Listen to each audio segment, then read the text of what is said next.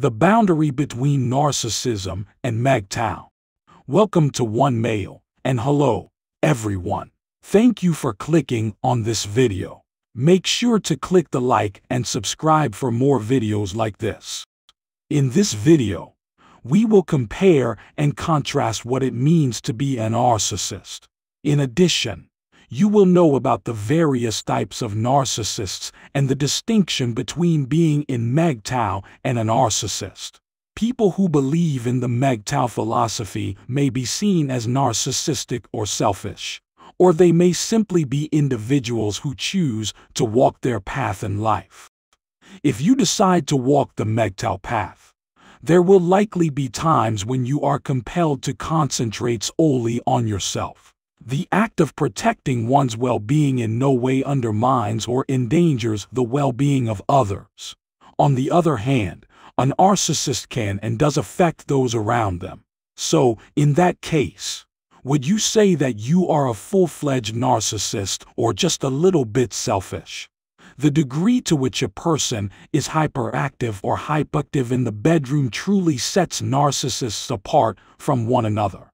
How likely is it that they will cheat on their partner in a relationship? The answer is that there are two distinct types of narcissists. Intimacy for the narcissist, which roughly corresponds to the two categories mentioned in the question, is an instrument designed to increase the number of sources of supply and, if it so happens, to be the most effective weapon in the narcissist's arsenal. He makes use of it. To put it another way, if the narcissist cannot acquire adoration, admiration, approval, applause, or any other form of attention, he will resort to having fun in the bedroom. After that, he takes on the characteristics of a setter or an nymphomaniac, engaging in random acts of sexual activity with several different partners. His romantic partners are nothing more to him than narcissistic supply objects in his eyes. The narcissist can satisfy his addiction to narcissism through the processes of successful conquest and seduction.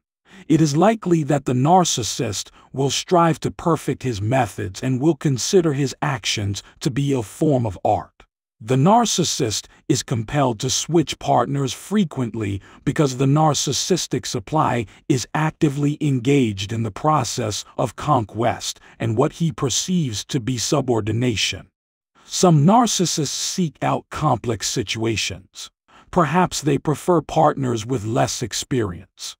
The more complex the target, such as married women, frigid or lesbian women, etc., the more rewarding the narcissistic outcome. Such an narcissist may be married, but he does not consider his extramarital affairs primordial or a breach of his explicit or implicit contract with his spouse. He continues to explain to anyone who will listen that his other sexual partners are meaningless to him. He is simply exploiting them because they do not pose a threat and should not be taken seriously by his spouse. In his mind, a clear distinction exists between the honest woman in his life, truly a saint, and the woman he is dating. When his spouse abandons him, education is crucial. The narcissist is shocked and hurt. This type of crisis might push him into psychotherapy. Yet, deep down, he feels compelled to continue down the same path. His abandonment is therapeutic. Following a period of deep depression, the narcissist will likely feel cleansed, invigorated, and untethered, ready to go hunting again. However, there is another kind of narcissist. He also experiences bouts of intimate hyperactivity, in which he trades partners and treats them as objects. However, this is a secondary behavior in his case. It usually manifests itself after major narcissistic traumas and crises. A painful divorce, a devastating personal financial upheaval, and this type of narcissist believe that the old intellectual solutions no longer work. Sex is convenient and a good source of the right kind of supply. It happens right away. Partners can be swapped. The solution is all-inclusive. It encompasses the narcissist's natural, highly charged, adventurous, and pleasurable characteristics. As a result, following a life crisis, the cerebral narcissist will likely become deeply involved in activities regularly, and almost to the exclusion of all other considerations. This type of narcissist is terrified of encounters with members of the opposite sex, and even more terrified of the emotional involvement or commitment he believes he is prone to developing.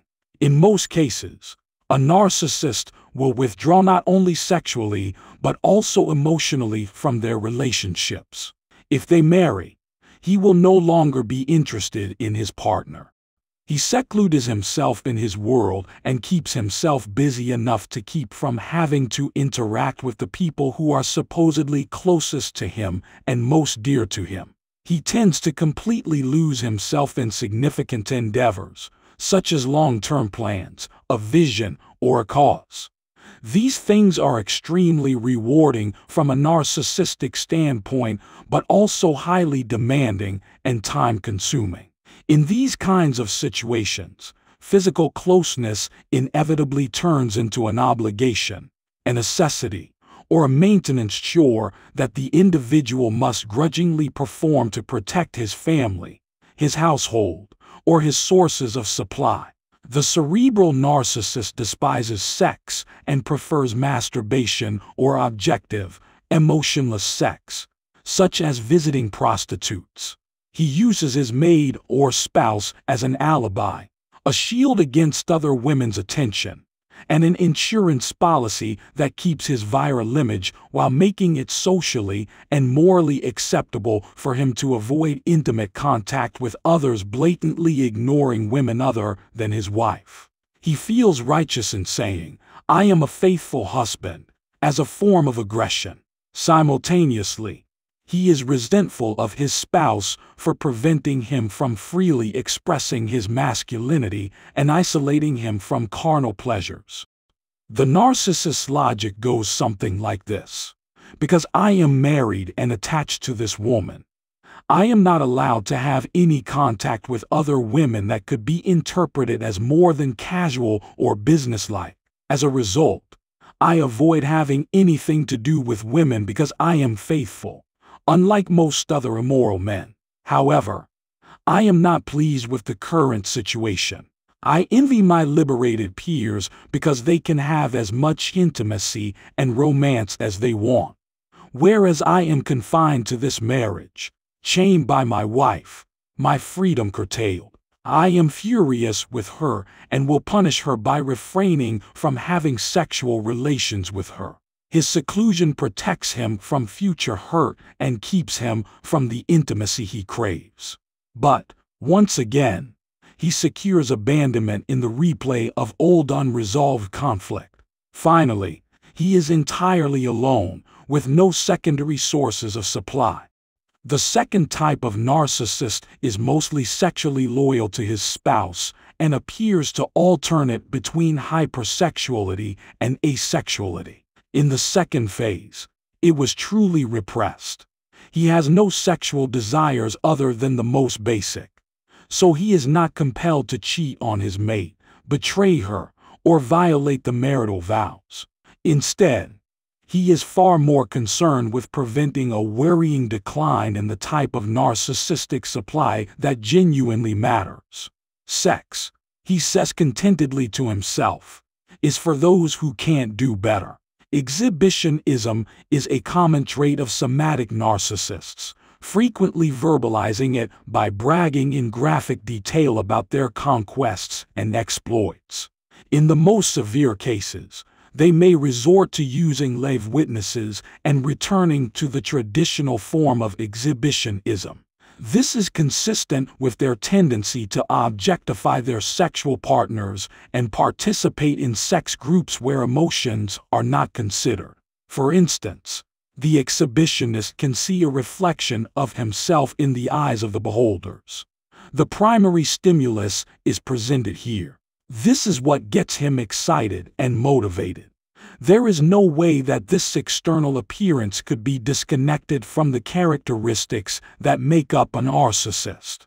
One is the exhibitionist, and the other is the narcissist, who is perhaps the most extreme form of the former. Be smart about who you choose to be your partner, ladies. There is no hope for your guy if he displays any of these symptoms. You can either let him go, allow him to continue down his path, or accept him as he is. You have a choice in the matter. Those who are around an narcissist can easily see that they are self-centered. MGTOW is a philosophy of self-preservation that does not inflict harm on anyone else. Did we leave anything out of our list? Make sure to comment below if you think something should be added and comment on your thoughts about today's video. Thank you for watching.